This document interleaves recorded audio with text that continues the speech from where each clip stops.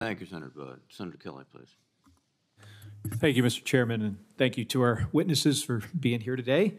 Dr. Johnson, I appreciated the focus of your testimony on the CHIPS and Science Act, which I helped negotiate, and particularly appreciated your focus on the science and economic development investment in the science portion of that bill. As you noted, while we were able to provide advanced appropriations for the critical CHIPS Act programs, there are many other new programs created that are going to rely on an annual appropriations. Now, I come from 15 years at the space program, where we see this firsthand. But Dr. Johnson, can you expand upon your testimony and explain how investments in basic science and innovation can yield economic growth, even if we can't always foresee exactly how those investments will pay off?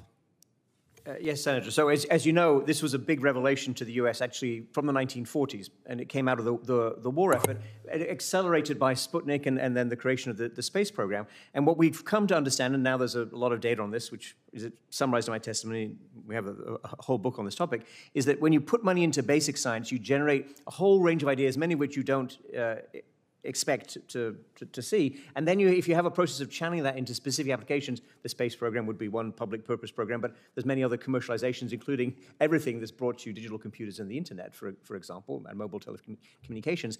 That machinery that we have in the United States is actually pretty strong, the private sector piece. But the private sector does not invest enough in basic science because it's all about the spillover effects. It's all about all those unexpected effects. It's all about being able to suddenly invent a vaccine because you've got a new disease you had never heard of before, but you have that capability, and so on. And so the federal commitment to science is fundamental to our economic prosperity, but also, Mr. Chairman, to our national security, because this is what we've been very good at. This is what's propelled us forward in many ways, and this is what China has learned from us and what they're doubling down on now. So we have to invest more just to stay up with them. I think we could do even better than that. Is it true? I was always of the understanding that the private sector is not going to invest in something that has a return on investment that goes beyond 5 years. I don't know if that number is the number you go by, and that's why it's up to the federal government to be making these basic science investments, because private sector just can't do it if they're not going to see a return on the money. It can be about time horizon. I think much more is about spillover effects. So the Human Genome Project, for example, was shopped around to some private venture capitalists in the 1980s. They turned it down because they said, look, great project, you're going to create a lot of knowledge, but we won't be able to capture the value of that in ourselves. It'll be general knowledge. So the Human Genome Project was funded, as you know, by the federal government. Massive success, 300,000 jobs created, tremendously strong industry, powers a big part of our economy, and produces drugs, therapies, and vaccines that are essential to everybody in this country. Right. But he needed that public impetus, and this, of course, is what the National Institutes of Health does really well, but we need more of that, and we need more of that across more sectors. Well, as somebody who was always trying to sell our space program, what I would stress is it's not, it wasn't about like a product like Velcro. It was about creating industries that no longer existed. I mean, our aerospace industry here in the United States has become a big part of our economy. And that didn't exist before, the 1960s, really. So from a national security perspective, what opportunities, I want to connect this to the CHIPS and Science Act. So what opportunities are we missing by not fully funding the CHIPS and Science Act? Because this could be really a long overdue and historic investment in American research and innovation. Oh, it's a breakthrough piece of legislation, absolutely, Senator, that taps into what was done previously in the 40s and with the space program, but goes much further.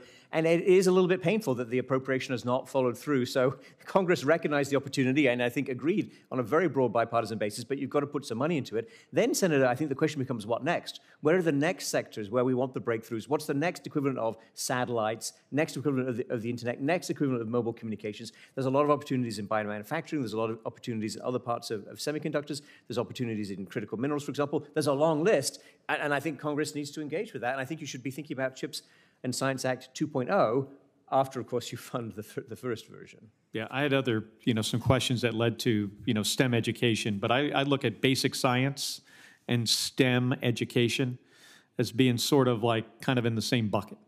This is like the seed corn for, it's the catalyst for what grows the economy, both education and investment in science. So thank you.